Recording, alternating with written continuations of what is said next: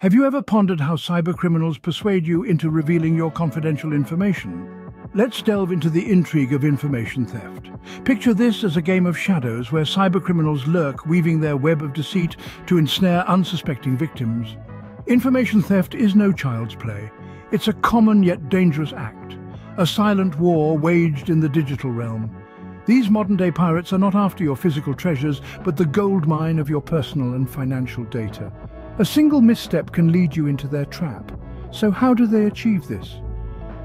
Cybercriminals employ an array of tactics, from the subtle to the outright brazen. They may disguise themselves as trustworthy entities or create a sense of urgency to cloud your judgment. Their primary aim? To trick you into voluntarily handing over your precious information? Intriguing, isn't it? How a simple trick can lead to such devastating consequences. Today, immerse yourself in the dark world of cybercrime as we unravel the art of phishing. Phishing is a deceptive practice used by cybercriminals to bamboozle unsuspecting individuals into revealing sensitive information such as passwords or credit card numbers. The term phishing is a play on the word fishing, because much like fishermen casting their nets or lines in the hope of a catch, cybercriminals cast out deceptive emails or messages, hoping to hook unsuspecting individuals. The origins of phishing trace back to the early days of the internet. As technology evolved, so did the cunning of these cybercriminals. Today, phishing is one of the most common methods used by cybercriminals to steal information, often leading to identity theft and financial loss. Now let's delve into the different types of phishing. First up, we have email phishing. This is the most common type, where cybercriminals send out mass emails disguised as legitimate messages from reputable companies. These emails often contain a call to action, like updating your account details or verifying your password, all designed to trick you into revealing your information. Next, we have spear phishing. This is a more targeted approach, where the cybercriminals focus on a specific individual or organization. In spear phishing, the attackers do their homework, researching their targets thoroughly to make their deceptive emails as believable as possible. Finally, we have whaling. This is the big game of phishing, targeting top-level executives or high-profile individuals. The cybercriminals behind whaling attacks go to great lengths to craft highly personalized and convincing emails, often posing as other executives or trusted partners. In essence, phishing is a game of deception, where the bait is a seemingly innocent email or message, and the prize is your personal information. It's a dark art, practiced by faceless criminals hidden behind the veil of the internet. Now that you know what phishing is, you might be wondering, how exactly does it work? Prepare to dive deep into the step-by-step process of a typical phishing attack. Let's start at the beginning, the initial setup. This is where the attacker prepares their trap. They'll often start by creating a fake website or email that looks remarkably like a legitimate one. It could be a replica of your bank's website, your email provider, or even a social media platform. The goal is deception, making you believe you're interacting with a trusted entity. Next, we move on to the baiting stage. This is where the attacker sends out the phishing email or message.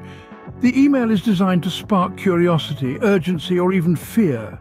It might say your account has been compromised, you've won a prize, or there's a problem with your payment information. The goal is to make you click on the link within the email. But the link doesn't lead where you think it does. Instead, it takes you to the fake website the attacker created during the setup stage. The website will likely ask you to log in, update your payment details, or input personal information. And because the site looks and feels real, you might not think twice about doing so. This brings us to the hook, the final stage of the phishing process. The unsuspecting victim clicks the link and provides their information. And the moment you hit submit or login, your information is sent straight to the attacker.